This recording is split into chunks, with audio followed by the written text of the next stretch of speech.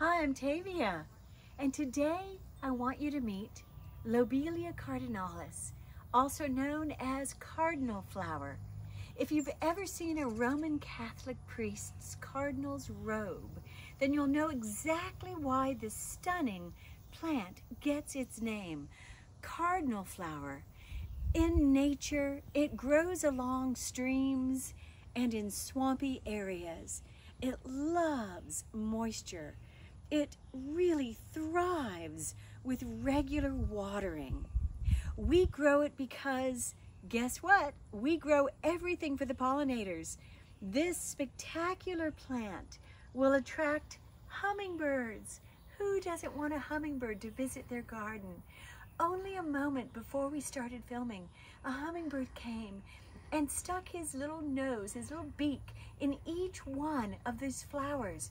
And he actually pulls it down, he weights it down, and he's hovering. Think about that.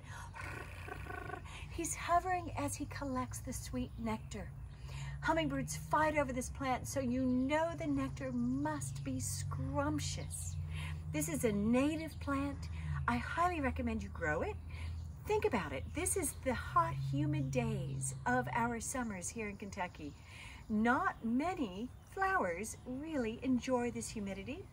The cardinal flower does. It will keep flowering for at least a month, maybe 6 weeks or more. It will be the highlight of your late July garden. And in particular, you will watch the aerialists, the hummingbirds. They'll be swirling around. They'll zoom in to collect the nectar. Look at the little butterfly.